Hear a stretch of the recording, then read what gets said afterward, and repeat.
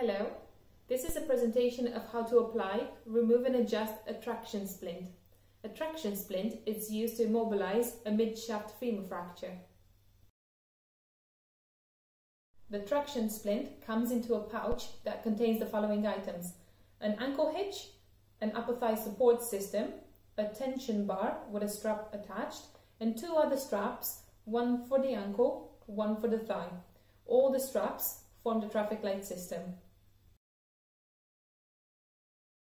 Before applying a traction splint, always make sure that the patient's limb is neurovascular intact and has a good color, pulse and sensation.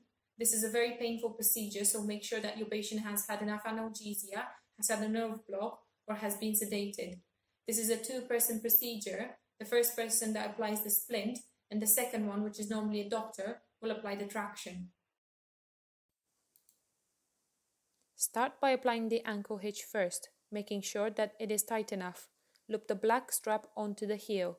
Remember to adjust the straps so the yellow one is longer than the red. The thigh strap goes under the patient's knee and slides up as far as possible on the thigh, making sure the gaps for the bar stay on the outside of the leg. The strap needs to be at an angle. Clip and tighten as much as possible.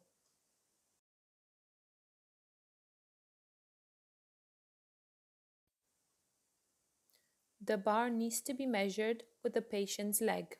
The black line on the bottom of the pole needs to be measured against the patient's ankle.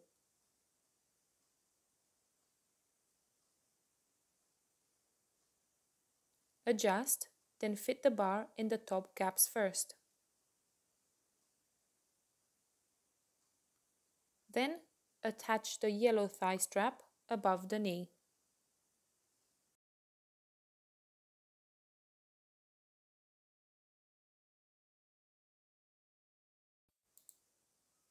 The yellow tag at the bottom of the system goes on the black triangle at the end of the traction bar. Pull the red tag until tight. Traction should be applied until desired tension.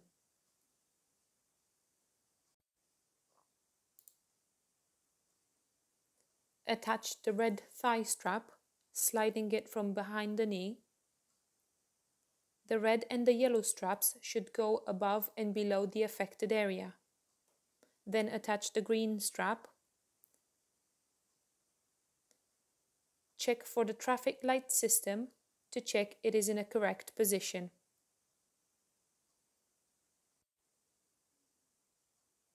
To adjust, simply loosen the straps and reposition.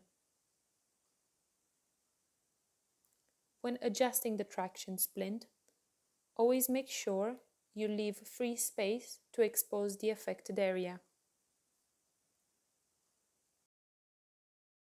Make sure that there is enough pressure relief underneath the traction splint.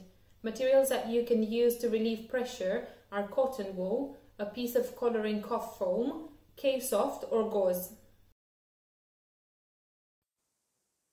To remove a traction splint, start by removing the red strap and the green strap. Loosen the yellow strap and remove the tension from the ankle hitch.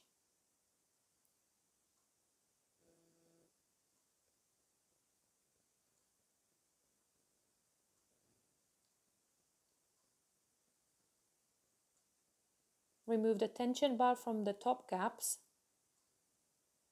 Then remove the upper thigh support system.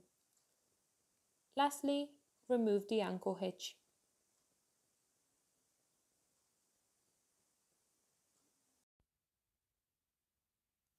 The Kendrick traction splint used in this video, shown on the right hand side, comes in an orange pouch.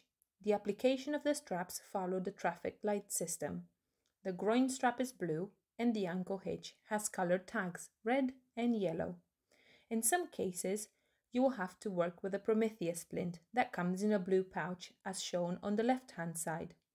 The straps, including the one for the groin, are all black in color, but come with labels to demonstrate their position. The ankle hitch also has red and yellow tags similar to the Kendrick splint.